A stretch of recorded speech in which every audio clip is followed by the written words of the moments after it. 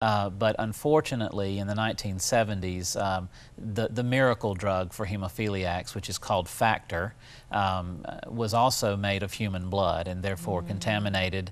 This was before the days of heat treatment and other things that protect now the blood supply and blood products. And that's how I became HIV positive. And in fact, I tell people that over 90% of all hemophiliacs of my generation tested HIV positive because of the medicine. Yes. Didn't know. Now, I mean, I'm sure Jim tomorrow will track your life tracks the whole medical history of HIV/AIDS treatment. Yes, yes. You've survived our learning curve on this disease. Yeah, we have. But let's start with a happy story. Okay. A busy bus. A busy No bus. seats left. Full bus, that's right. What happened, Pokey? Well, and I was running late, which I've been late a few times. There you go. We were in high school. We were in high school, and we were both in leadership positions in lots of different high school activities. I was running late, and the director called and said, just get on a bus, we're leaving. And so I threw my luggage in the back, and I opened the door, and I sat down, and I sat in Shane's lap. And he went, this is not a seat. Shane is a tightly wound little man, and I was not. I was the high school mascot and cheerleader, and just whatever fun was happening, I was probably there. Shane was in the library. I'm a rules follower, and therefore they said, this is where you sit, and there were no more seats. And Pokey said, well, I'm sitting here. And I thought, well, okay. Now, secretly, I was like, yes, because she, you know, cute girl sitting in my lap. I thought, oh, this is great, but had to protest. I sat in his lap. That was kind of the beginning of us, so to speak, the entire trip. Yeah. And you were still so very young. Yeah. When you got this diagnosis, devastating on so many levels. Your faith was so strong, having carried more pain. What did I write down? Your quote, growing up in pain taught me a lot about how much of this world I can't control. I mean, that was a young lesson. But then the HIV, and that was a different deal. Yeah. That was so I had had eye surgery the year before the diagnosis, and it was actually during the eye surgery process that they tested me. They were so concerned, though, about the fact that there were no medicines at the time. It was a death sentence, and so they did not tell me for 7 months. They wanted me to heal from the eye surgery. During those 7 months, I tell people, you know, I was the captain of the golf team and president of my class and dating the prettiest girl in school. And the next day was told that I had 2 to 3 years to live. And it was a tremendously dramatic, traumatic diagnosis, because there was nothing that you could do about it at the time. And that really led to a conversation with my grandfather that changed my life. Now, your parents had divorced. They had. When you were, what, 6? 6 years old. And your grandpa really became your hero, your mentor. He did. He friend. did. Just a wonderful man. He was a simple man. He was a farmer who loved the land, and he loved the Lord, and had these nuggets of wisdom that he would share. And I can remember just a few weeks after the diagnosis, we were sitting. We had a special place that we would go on Sunday mornings just before we would go to church, and it had an orchard, and so it was just a nice time for us to be together.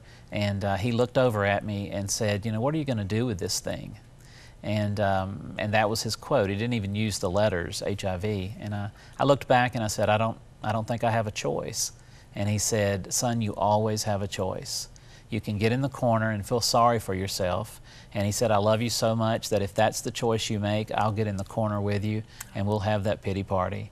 But he said, I think you're going to make another choice. I think you're going to make every day count. And that's what we've tried to do. Wow. That's really your banner philosophy. Yeah. As a couple, as a family, we will discover.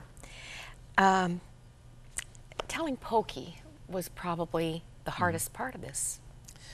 It was, because at 16, and especially in the late 80s or mid 80s, you just assumed that everyone who knew was going to reject you. We had heard the stories of Ryan White and Ricky Ray and others who were not allowed to go to school or church or be involved in community activities.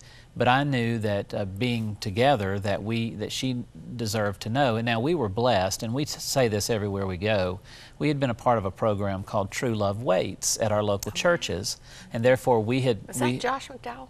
I think it. Yeah, I think it so. was. Yeah, Yes. I think so. And so we had made choices about being intimate. That we were not going to be intimate before marriage, and those were very important to our faith.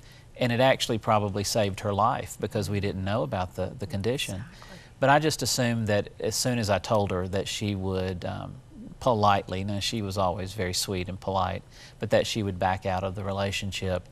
And I'll never forget the day she was sitting in my lap, and when I told her, she looked at me and she said, "Well, there's some things I need to share with you."